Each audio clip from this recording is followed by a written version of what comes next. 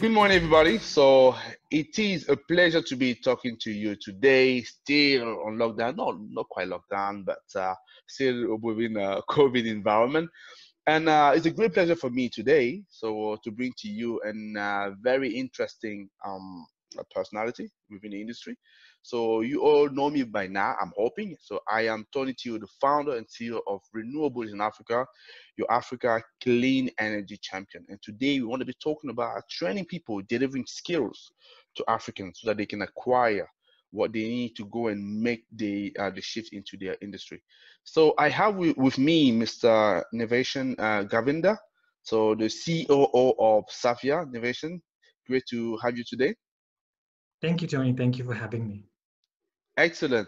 So we're going to be talking about digital training, as I mentioned. But first, just to give justice to yourself and also the fantastic organization that you are representing, I was wondering whether you could both introduce you and SAPVIA, please.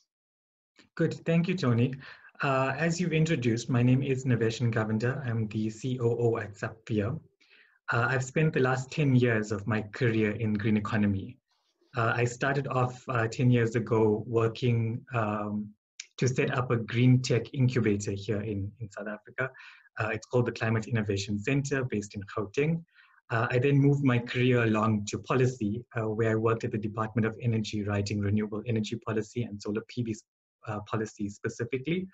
And the last 4 years of my life, or my career, I worked at the South African Photovoltaic Industry Association, initially as a program manager responsible for small-scale embedded generation, and now the COO responsible for the operations of the association.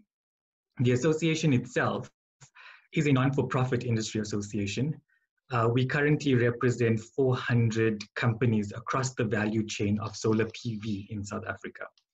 And these are utility scale IPPs, developers, manufacturers, residential installation companies, C&I installation companies, EPCs, finance houses, consultants across the full value chain of solar PV.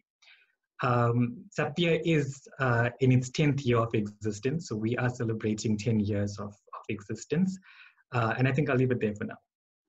Excellent. So I think that's a quite important organization that you were talking about for South Africa for sure, but definitely Southern Africa and the whole of Africa. So how would you say the organization has been pivotal in the development of solar in the region? Yeah, I think that's a good question. So SAPVIA has been formed 10 years ago. It was instrumental in developing renewable energy policy in South Africa 10 years ago. So 10 years ago, go back 10 years, South Africa had no renewable energy. The energy mix didn't include renewable energy. There were no policy papers that supported renewable energy. We had 6 individuals or industry players that came together to form the association and to lobby government to include renewable energy in its policy plans. And they were successful in doing that. So in 2010, we had an integrated resource plan that mapped out the energy mix of South Africa, and at that point included renewable energy. And we saw just over about 20,000 megawatts of renewable energy being included in that plan for up until 2030. 8,400 of those megawatts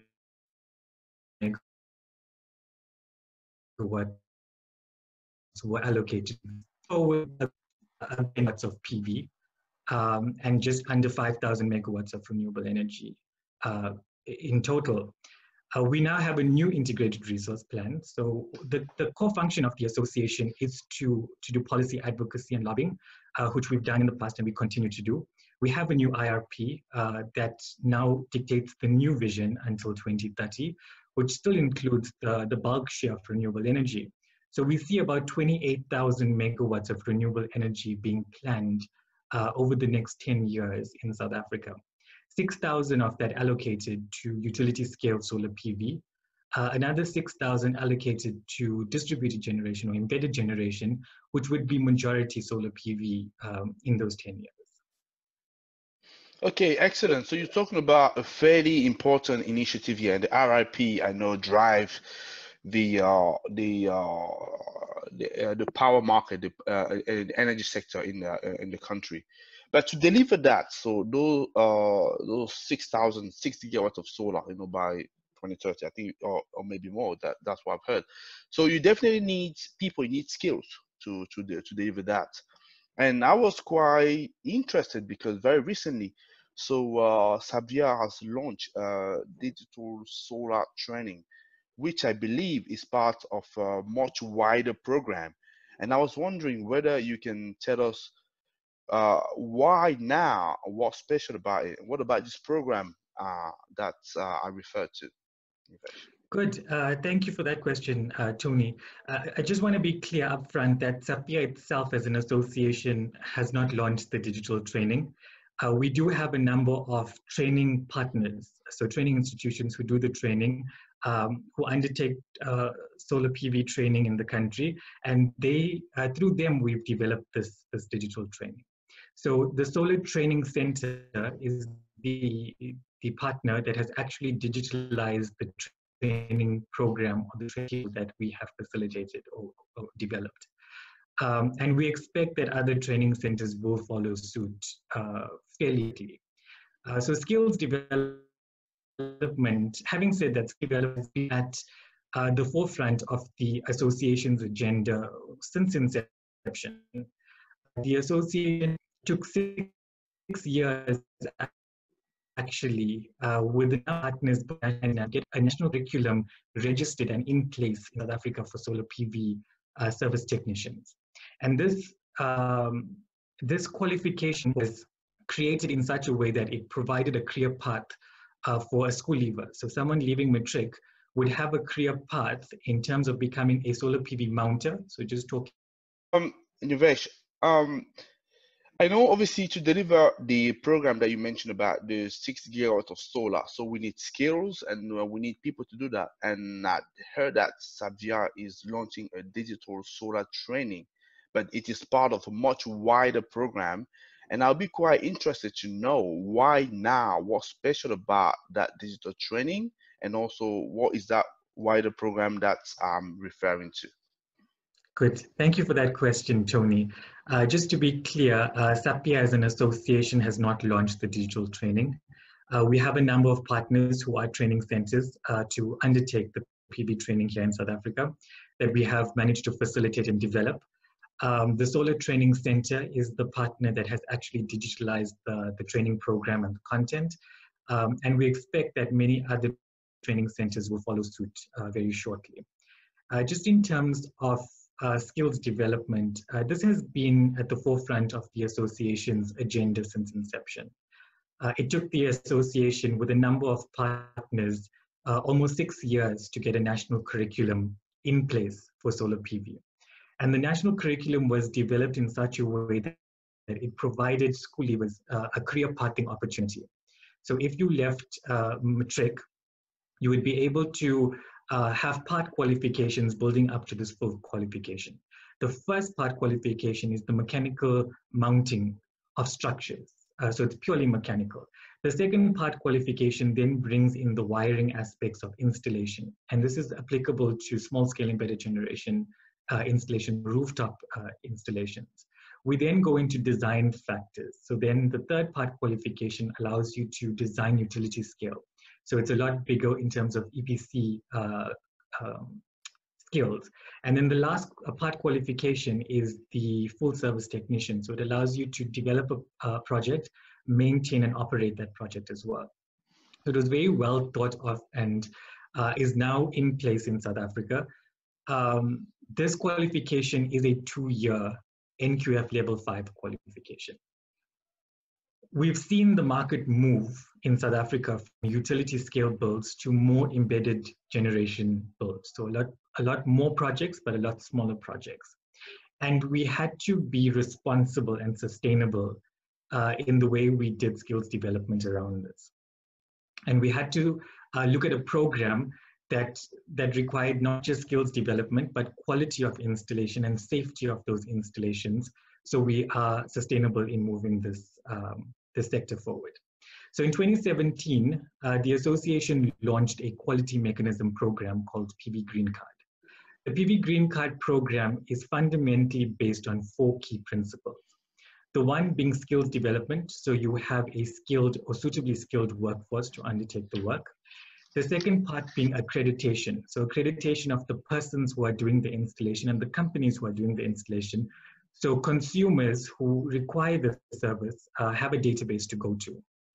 The third part is standardization. So we wanted to standardize the way these installations were done. South Africa had, at that time, did not have standards in place. By the way, we still don't have standards in place to do these installations. And we thought we needed to standardize the practices so we could actually know what was good installations and what were not. And the fourth part is the documentation of the installation. We saw a lot of the installations going up, but there were no documentation of what components were used, what standards were followed, what principles were guided, and it left consumers in a space that didn't understand if they needed to fix something, where to go. So we thought documentation of that system was fairly critical. And that's the PV Green Card program in a nutshell. We do have a website, www.pvgreencard.co.za, where you can get full information on the program. And just in terms of the achievements to date, through the program over the last 2 years, we've trained over 800 young South Africans to be able to do solar PV installations. We've tested and assessed more than 300 of them with an 80% pass rate of installers. And we have, I think, about 300 companies registered to the program. So the question you asked is why now, right? So with the fourth industrial revolution and the Internet of Things, online training is becoming a thing. It's becoming more popular. People are appreciating it more. You can do it in your own time. It's just more convenient for people. Given the COVID impact over the last 5 or 6 months, extraordinary circumstances require extraordinary measures. So this, I think, has forced us to move quicker than expected on getting this training online. Okay, excellent. That's fine. So a question that relates directly to what you said. So moving in the digital platform, which is great. So how would you assure the same quality standards that you've been delivering so far? Yeah, it's a difficult question, right? So we've trained through the program, I think now sitting on about 24 training institutions to offer or deliver this training. And managing the quality of each of these training centers is a problematic task on its own. Now moving it online has its own problems or challenges, but I think the training is developed in such a way that it is easy to deliver and it's easy to digest for participants, right? The training has a theoretical and a practical component. The majority is a theoretical component, so the entire theoretical component can be digitalized very easily. The part that we struggle a little bit on is the practical component. We do like installers to feel the components, to have touch of the components and get comfortable with it. So even though we've digitalized the theoretical part, there's still an opportunity for participants to go into a workshop and play around with the demonstration facility. So that has not been taken away. It will be done under strict COVID protocols, but we still encourage participants to go in and feel the technology when they're going through the training. Excellent, excellent. So what has been the industry reception so far? Yeah, it's an interesting question, right? So this was the first digital training that we had launched. It was in June. It was piloted with 14 participants to see how the industry would react. I can tell you that it has been only positive reviews that I've received to date. I've not received any negative reviews on it. And as soon as we do, we'll share those negative reviews so we can always embed the program to ensure that we are meeting the expectation and the needs of the industry. So we have seen a great response, and online training makes skills development more accessible. And it's something we've been struggling with for a long time, is how do we get these skills to the people who really require these skills, right? And I think online training allows us to get the training more accessible. And I think we're going to see a lot more innovative training solutions. So given the circumstance of COVID-19, it's pushing people into new business models. It's pushing training centers, schools, universities into new models of how you teach and how you train. And I think that this is going to allow fresh faces, fresh minds, new dimensions, innovation in the space of training. Excellent. That's great. And you're right. So looking at where we are with COVID, so we have to innovate and to carry on the work. The work is still there and still need to be performed. So my last question for you is, you had your first pilot session with 14 people, 14 candidates. When are the next one? And that's number one. And two, so are they going to be from all over Africa? So let me answer the easy question. The next dates are planned. I mentioned the website, www.pvgreencard.co.za. There is a tab that says training and assessment. It gives you the full list of upcoming trainings, whether they be the online trainings or the in-house trainings, the workshop trainings. Participants are welcome to go on there. They will see all of the dates. They will have, we just have a platform to facilitate the interaction of participants and training centers. So when you go on there and you click on any of those trainings that you're interested in, you will be diverted directly to the training institution.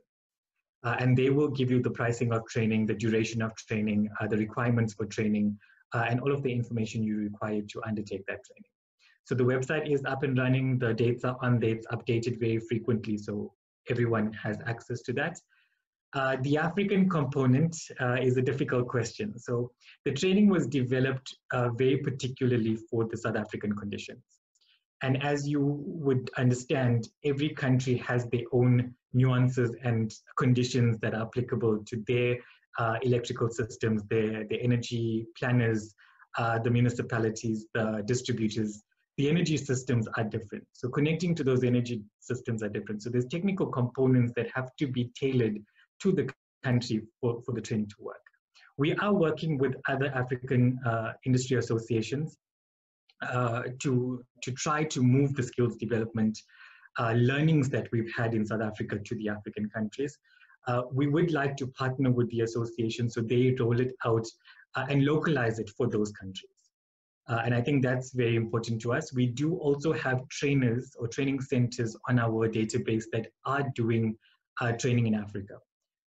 So there is Green Academy that we have that has training centers, I think, in 7 countries in Africa. And their dates are also available on our website. Excellent. That's great. So thank you very much for having a go. I know it wasn't an easy question, but you've answered that very well. So Nivesh, so that was a brilliant conversation with you. So we've learned a lot. So we are very pleased to know that about these PV Green Card program that you launched, and also the digital solar training, which we believe we clearly shift the skill implementations here in the continent. So thank you very much for doing that. Thank you as well for the fantastic work that SAPVIA is doing, and you at the helm of it, managing it, or sort of steering the effort, the collective effort, because I know that the collective is very important for you. All that is left for me to say is thank you very much. So at Renewables in Africa, so we are here to support you as well. So if there is anything, you know, you can count on us. So thank you for today. Thank you for having me. Pleasure.